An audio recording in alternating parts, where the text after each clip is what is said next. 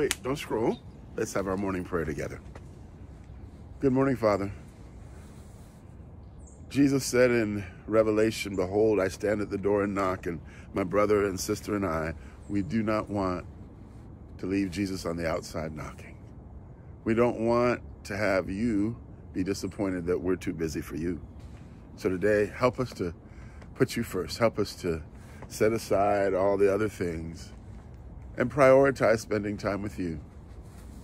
This is our prayer in Jesus' name. Amen. Well, I hope this prayer was a blessing for you. If it was, please share it with a friend.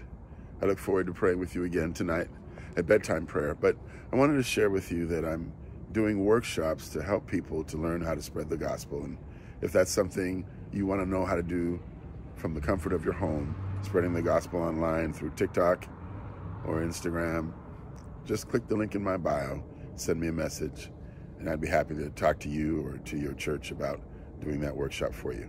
All right? Take care. I look forward to seeing you in the next video. Peace.